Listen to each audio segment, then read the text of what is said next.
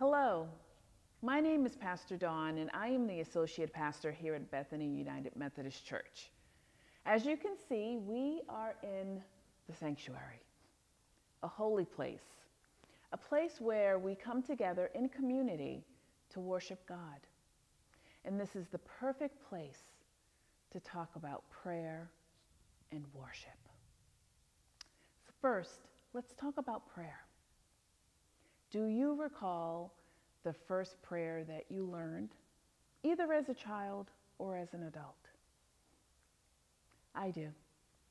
The first prayer that I learned as a child was the bedside prayer. Now I lay me down to sleep. I pray the Lord my soul to keep. If I should die before I wake, I pray the Lord my soul to take. Did you notice that when I prayed, my eyes were closed, my head was bowed, my hands were enclosed?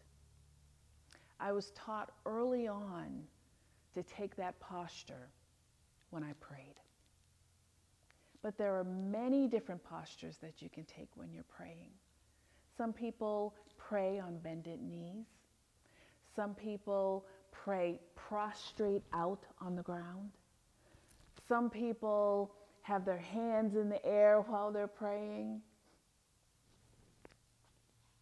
You can pray and take any posture that you want that makes you feel comfortable.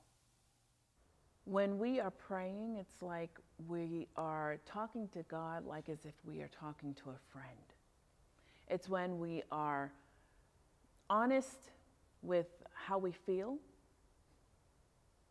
when we are honest with what's in our hearts, recognizing our pain, recognizing our joy, recognizing our worries and our fears, and even our anger. Because God wants it all. He wants us to come to Him and to lay it all at His feet. And so I offer up to you to take 15 minutes of quiet time with God each day. That could be 2 minutes of prayer where you're asking God to open up your heart to hear God's voice, and then 8 minutes to reflect on, it could be scripture or it could be a devotional, and then 5 minutes of prayer where you're having a conversation with God, where you're praying for your needs and the needs of others, where you're asking God to help you to apply the things that you've just read, and where you're sharing how grateful you are to God, how thankful you are to God for all that He has done in and through you. And there is a model prayer, and it's called ACTS, ACTS. It's called the ACTS prayer, which stands for adoration, confession, thanks, and supplication. And essentially, the model is A stands for adoration, where you're starting your prayer out with, "Dear God, I love you. Dear God, I trust you.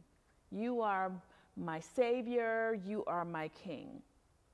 Then you go on to C, which stands for confession, where you are confessing your sins. "Please forgive me, God, for my thoughts or for my actions. Fill me, God, with more of you and less of me." And then T, which stands for thanks, where you're thanking God for all that He's done for you. And then S, which stands for supplication, where you are presenting your request to God. "God, please help me to be more loving." You see, prayer is a form of worship.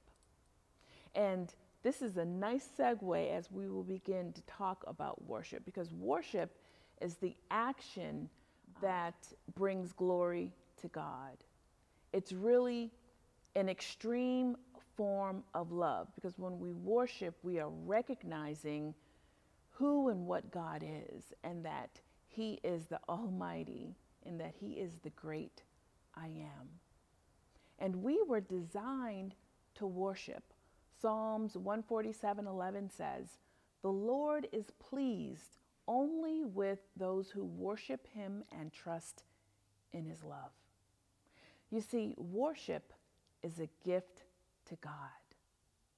And worship has the ability to bring about change and transformation in our lives. And there's many ways that we can worship. We can worship through our prayers. We can worship through dance, through song. I love to sing. We can worship through reading scripture. We can worship through our tithes and our offerings, through our time and through our money. We can worship through the sacraments of Holy Communion and baptism. We can worship through attending church here in the sanctuary. Those are just a few of the ways that we can worship.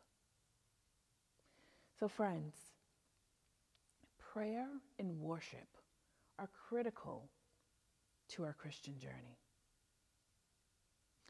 Because when you pray or you worship, you can find peace, you can find comfort, you can find revelation, and you can have transformation when you seek God through your worship. So I hope that you found this video on prayer and worship helpful. May you be blessed.